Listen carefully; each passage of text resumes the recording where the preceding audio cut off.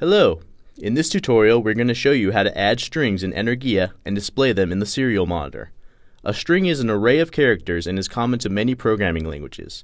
We use strings to store alphanumeric values that we can display or manipulate in our sketch. This example is purely software, so you won't need any hardware except your Launchpad. Now let's get started. First, plug your Launchpad to your computer over USB. Next, let's open up Energia. We will import an existing code example by going to File, Examples, Strings, String Addition Operator. In the setup function, we will declare three string variables, string 1, string 2, string 3. We'll then initialize our serial communication to 9600 bits per second using the serial.begin function. Next, we'll initialize each of our strings with something we define or an empty string using the string function.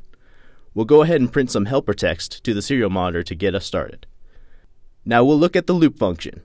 You can add strings together in a variety of ways. This is called concatenation, and it results in the original string being longer by the length of the string or character array with which you concatenate it. The plus operator allows you to combine a string with an ASCII representation of a constant or variable number, a string with a constant character, a string with a constant character array, or a string with another string. You can also use the plus operator to add the results of a function to a string, if the function returns one of the allowed data types mentioned before.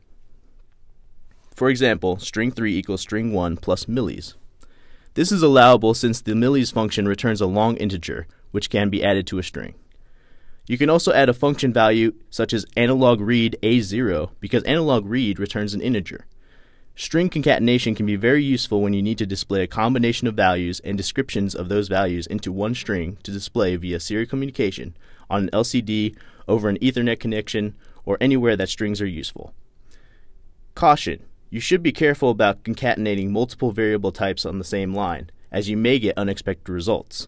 Not initializing your strings with some value can also cause unexpected behavior. For best results, initialize your strings before you concatenate them. And that's it. Press the Verify and Download button, open up the serial monitor, and watch as your string additions get printed to the serial monitor.